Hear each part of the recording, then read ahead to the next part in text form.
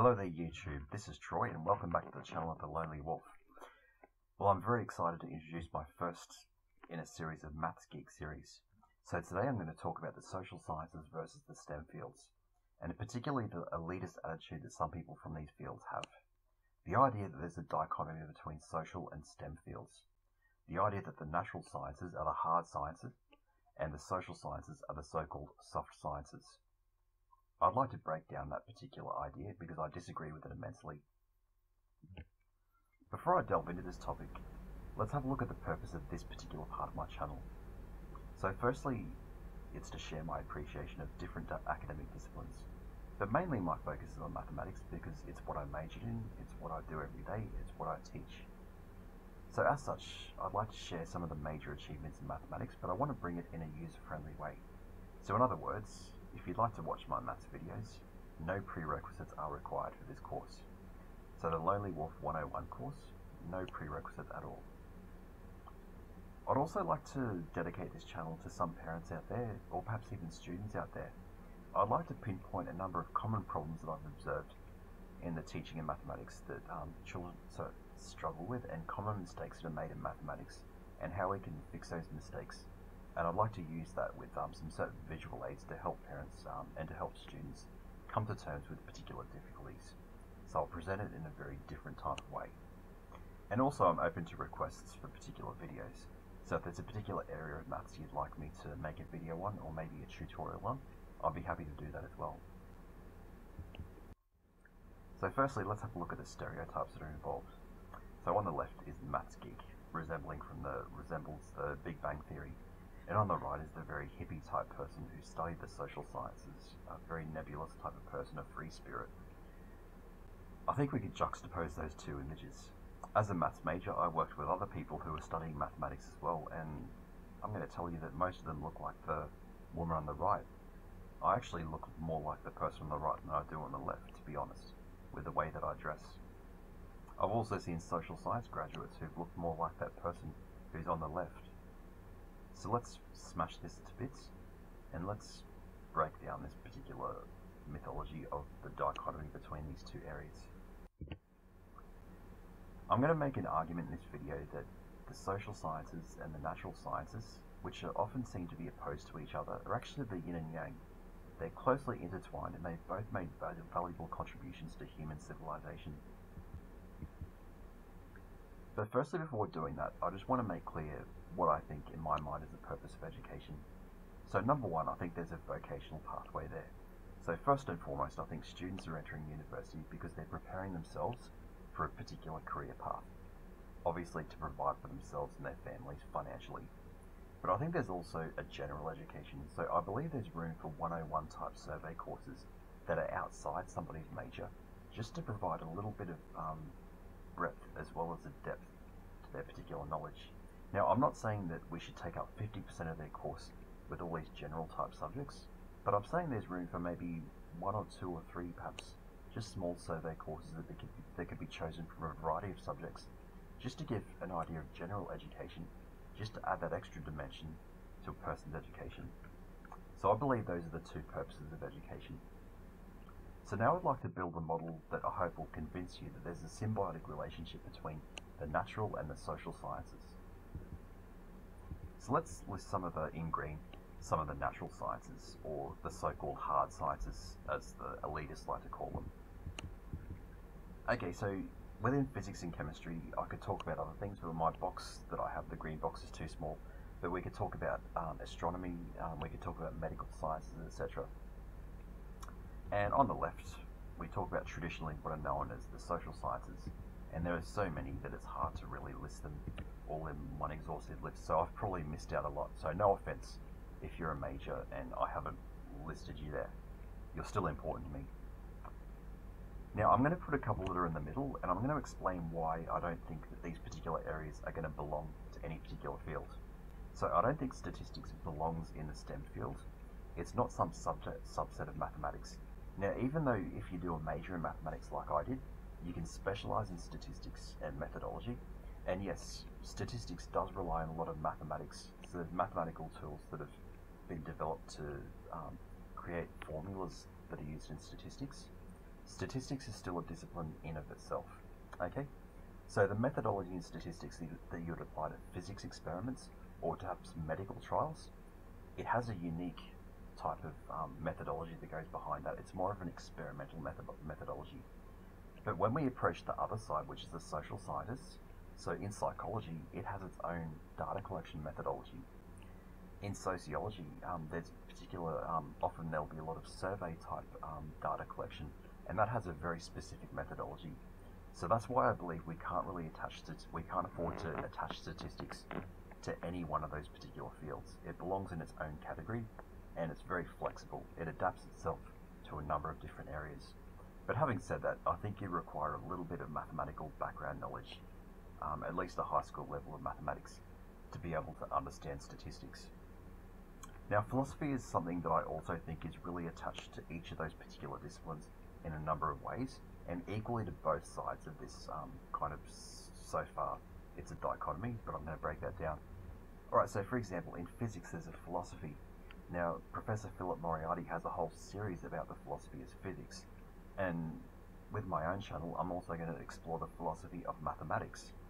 But philosophy is also tied, for example, to history. We could talk about the history of Socrates and Aristotle as Greek cultural achievements within the ancient Greek civilizations. Or in education, there's a particular philosophy that goes behind that. And in visual arts, aesthetics is a particular branch of philosophy. Let's have a look at the close links, and let's have a look at the symbiotic relationship that exists between all of these disciplines. Now, what would history possibly have to do with mathematics? Well, often archaeologists and historians, they've uncovered a number of ancient artifacts that date from prehistoric times. But having a precision in the dating that artifact is very difficult. So the mathematicians come in, they've developed differential equations, they've used quite a lot of calculus, using half-life and decay type theory to be able to develop equations that can give us greater precision in dating a particular historical artifact. Geography is also a very interesting discipline. It's not just about looking at people and places, so memorizing places on a map or understanding different cultures throughout the world. It goes much deeper than that, and it's a very robust discipline, and it has a specific lens of its own. It often seeks to solve particular world problems, and they become in a variety of forms.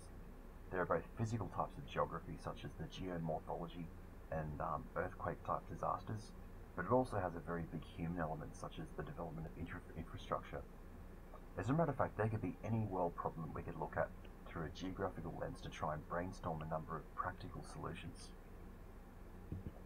Geography is closely linked to physics in some aspects. So in the physics side of earthquakes, for example, we could look at the seismic patterns, and that relies on the work of physicists. If we're mitigating the effects of natural disasters from earthquakes, the engineers have made a great contribution in this particular field. For example, in Japan, the engineers have cleverly designed buildings that are robust enough to stand against the forces of Mother Nature when it comes to earthquakes. But geography goes beyond the physics and engineering and also looks at the human aspect behind it.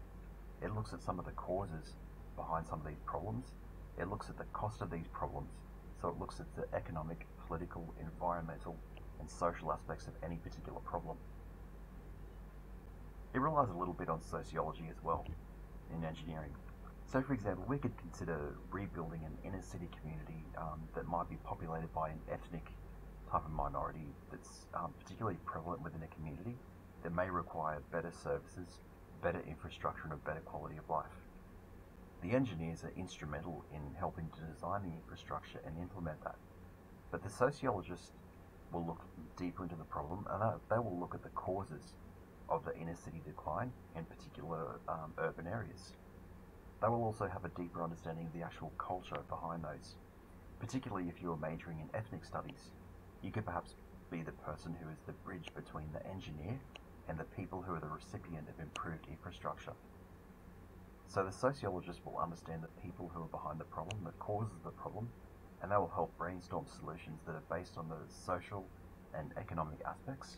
So it's a very complicated type of mix, and the engineers are there to do the hard work, I guess, and to provide the infrastructure that's there. Visual arts is very strongly related to computing science. After all, the artistry that goes behind gaming also relies on a very rather cold, clinical, astronomical type computing science, in which complicated codes have to be developed in which to implement a video game. But there's also mathematics at play as well. After all, being able to design a video game, you have to have an awareness of dimensions and a spatial awareness as well. So let's talk a little bit about psychology and education. So psychology, I guess it really helps us to understand what we think of ourselves. So if we have a little bit of a background in psychology, we can perhaps understand how we learn.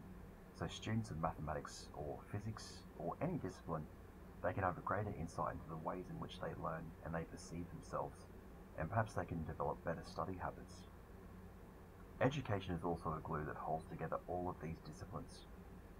For example, if you're becoming a professor in the physics department, then I think a good grounding in education theory will help you to impart your knowledge in a much better way. But also the development of these communication skills goes beyond just professors and teachers.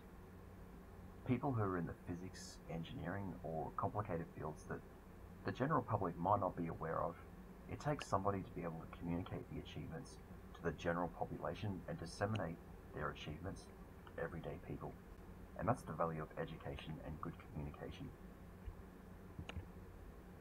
So now I want to look at self-education. So my own personal perspective is that I enjoy trying to look for the best possible books that can give me a broad outline of a number of disciplines that I'm not familiar with. So as I've said before, I am a maths major, but what I believe in is expanding my own horizons.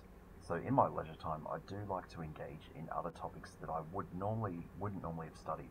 So for example, a little bit of philosophy, and also have an interest in having a deeper understanding of the history of art. Even if it's a very superficial, broad type of knowledge, I still want to have that structure in my mind, just so that when I'm in company and I'm going to a dinner party or a lunch, that I can have better quality conversation. And that's really, for me, that's the process of my education, is so I can be a better conversationalist and I can become more of an interesting person to people around me. Now, one of the first great sources is a YouTube channel. Alright, so no matter what discipline you might study, there's always those great introductory channels. Now, the Hank and John Green, the Vlog Brothers, they are the gold standard, in my opinion, when it comes to disseminating knowledge to the masses. They present their particular knowledge in a very, very user-friendly way, with a lot of interesting animations and diagrams and pictures. Very, a wonderful channel. I love it. Now, no matter what discipline it is, so if you're a social scientist and you want to delve into a bit of mathematics, then this is the channel to go to, okay? Or if you're a scientist and you want to have a look at some of the other type of sciences, the other disciplines like philosophy or even psychology, there's a variety of topics that are covered by these brothers as well as their colleagues who work on the channel. But there's also room for perhaps coffee table books. So for me, I've got a great one that I have. If I had a coffee table, I'd love to put this art book on it. And what I'd like to do in future, I have a number of books that I'm reading at the moment. Now these are just really kind of smaller books that provide a very broad survey to everyday people. So they're written by experts in their field, but they're done in a way that really brings them to the great masses as well. Thank you for watching this first video. So I hope I've broken that false mythology between social sciences and STEM fields. I hope I've bridged that little gap, and perhaps people can appreciate the symbiotic relationship between all these different fields. Now, my next Maths Geek video, I'm going to look at the philosophy of mathematics and what philosophy really has to do with mathematics, and many more topics coming on. So stay tuned. Thank you for watching. This is The Lonely Wolf. My name is Troy, and I'm signing out. Thank you very much for watching.